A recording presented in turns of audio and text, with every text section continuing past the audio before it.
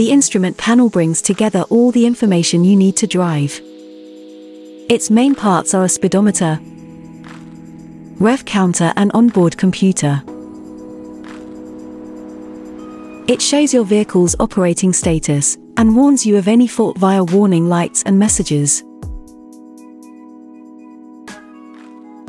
The onboard computer displays useful journey information such as fuel level, average fuel consumption, and your remaining range. You can also check your distance covered or your average speed.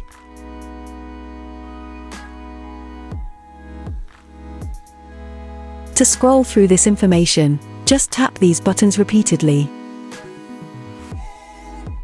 You can also reset some of your journey data by pressing and holding this button, or tapping on one of these buttons until the display is set to 0.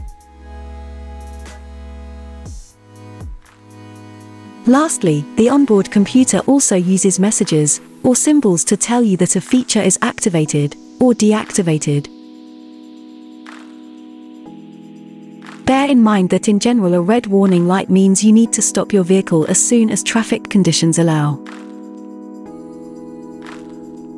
An orange warning light means some servicing is required by you or by a dealership.